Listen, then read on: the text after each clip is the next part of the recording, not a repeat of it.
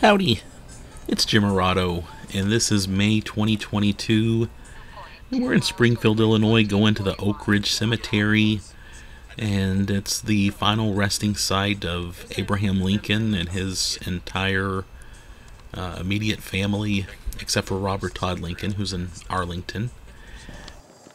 We're going to visit a couple of other graves, too. By the way, there's a little gift shop right outside of the cemetery, right there. That is probably my favorite gift shop in town.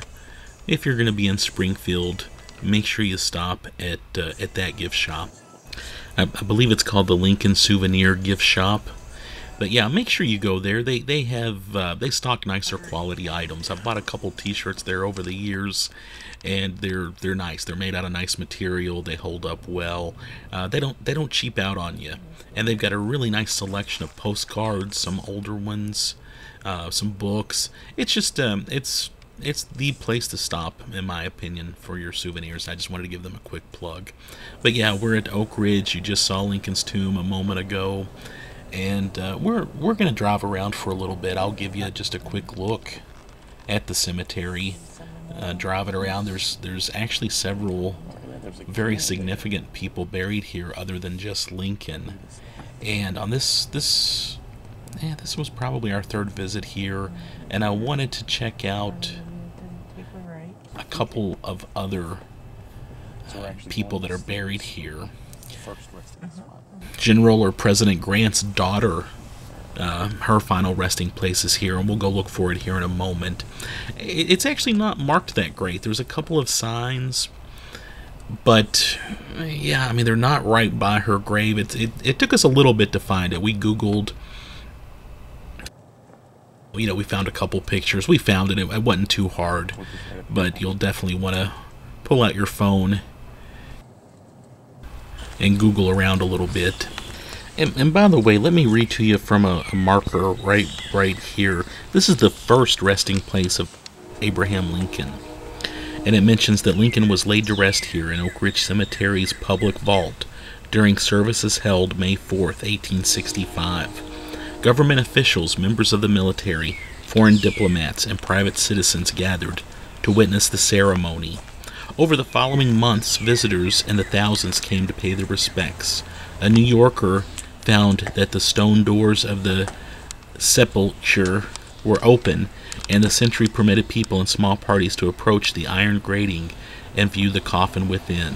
It was draped in black and festooned with garlands of flowers and evergreen shrubs. Sadness pressed heavily upon me at the scene. The president's casket, along with that of his son William, who had died at the White House in 1862, remained here until December 1865. They then were moved to a newly built temporary tomb located about midway up the ridge. Built in 1864, this receiving tomb, like those found in many American cemeteries, served those who in their bereavement are not immediately prepared to site a lot for the final resting place. Also those who are aware the arrival of friends. Oak Ridge remodeled and enlarged the vault in 1891. A little spelling mistake actually on that sign. There's who are awaiting the arrival of friends. Anyway, it's a nice little sign, and that gives you a little idea about the first spot where Abe and Willie were laid to rest.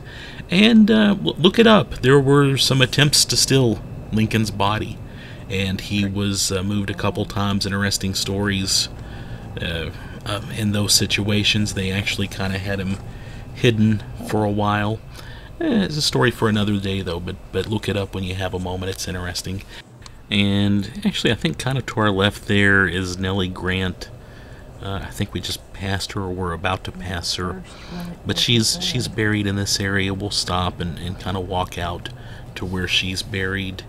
Of course, the daughter of President U.S. Grant. Also, we'll stop and look at William Hernan's grave. And again, both are a little bit hard to find, but if you go to findagrave.com, you can Google around and get a rough idea of where they're buried, but you got to do some traipsing around the cemetery a little bit. which is always fun, though. I kind of enjoy looking around old cemeteries like this. This one is big, though, and it's Where?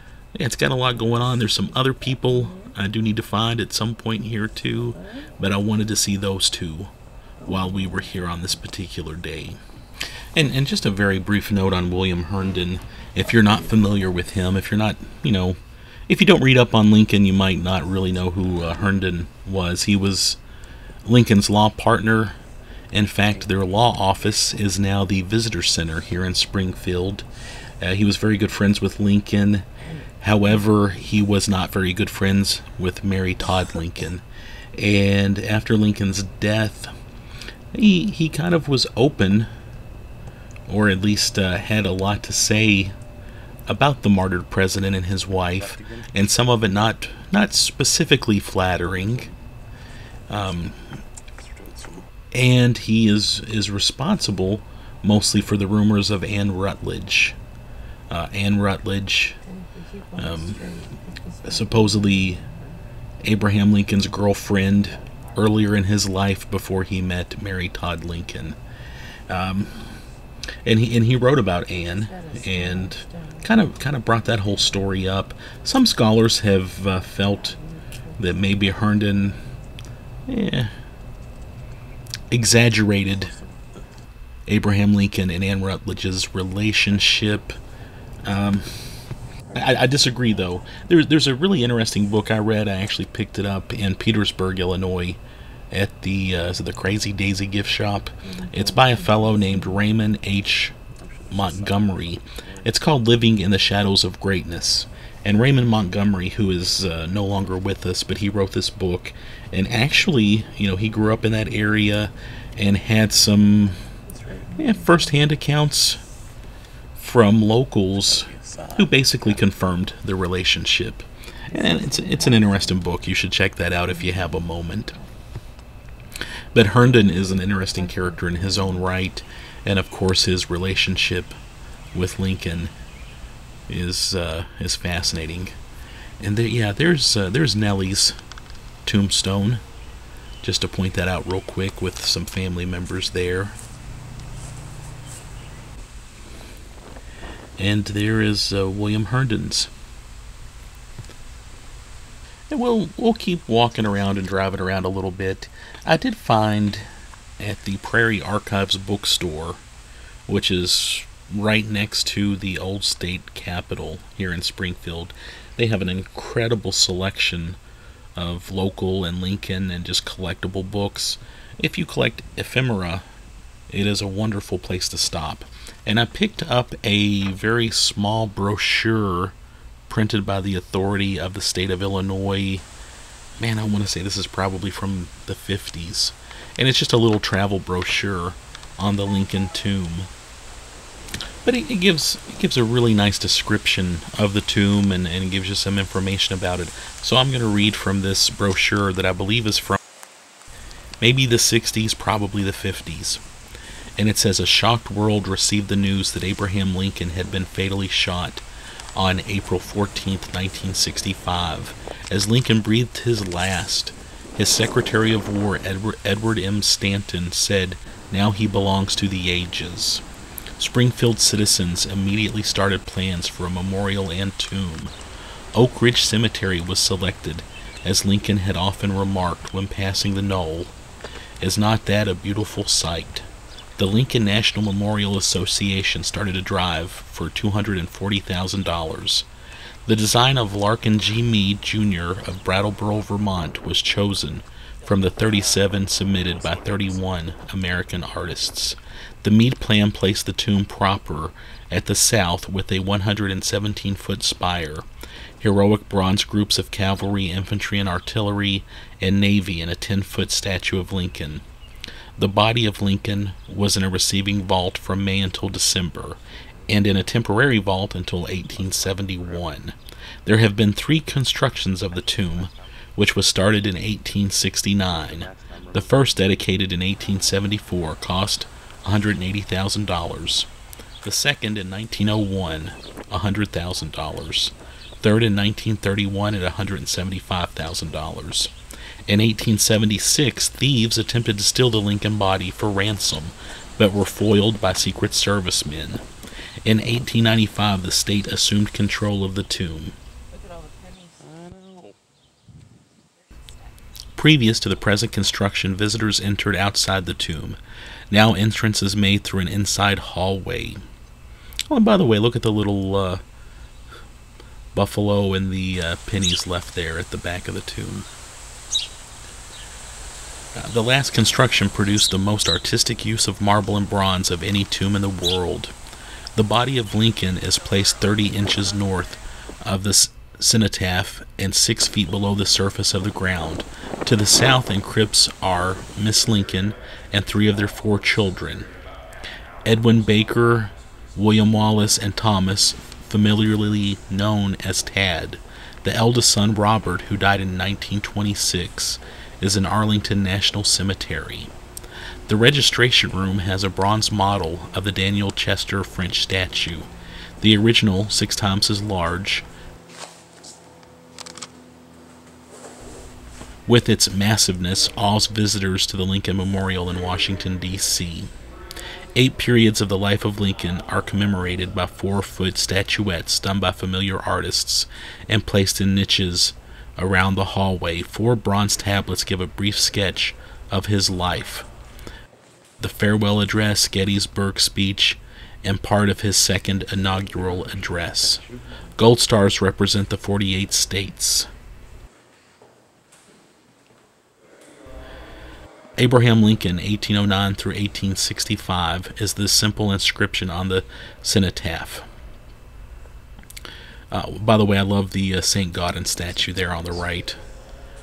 One of my favorites. I see it a lot. I see many versions of that all over the place. State flags where generations of the Lincoln family lived are at the back. Massachusetts, New Jersey, Pennsylvania, Virginia, Kentucky, Indiana, and Illinois. The national colors and the president's flag center the group. A bronze reproduction of Gutzon Borglum's Lincoln head in heroic size is opposite the tomb entrance. Borglum, as you know, sculpted Mount Rushmore. Anyway, yeah, there it is. There's what you come in here to see. I really like this and the way it's done. It's very spectacular. You know, it's not... to me, it's very appropriate for Abraham Lincoln. You go in, you kind of have to walk around a bit to actually get to, well, as close as you can get to him. And there, of course, is the rest of his family. Interesting and ironic a bit that Robert Todd Lincoln is in Arlington National Cemetery, former home of Robert E. Lee. Yeah, and Robert wanted to he wanted to be his own person, and he was very successful, very interesting fellow in his own right. I've got a couple of other videos up about him elsewhere. I've visited his home up in Vermont, and you know, he tried very hard to be a good human in his own right, and to you know, not be the son of Abraham Lincoln. Unfortunately, there's no way to escape being the son of Abraham Lincoln. And I'm sure, you know, I'm sure he admired his father and all, but yeah, he tried to be his own person, and in most ways he succeeded. But yeah, so the whole family, with the exception of Robert Todd Lincoln, is here too. We did the ghost walk with Garrett Moffat several years ago, and he had some theories, some interesting theories about Mary Todd Lincoln and about some of the burial here. So anyway, that was Lincoln's tomb. I hope you enjoyed that, and just for the heck of it, I do have a nice collection of Abraham Lincoln postcards. I love these old linen postcards, and I thought I would just put up kind of a brief slideshow at the end of this, just of some old linen postcards. So check those out. I hope you enjoyed that, and thanks.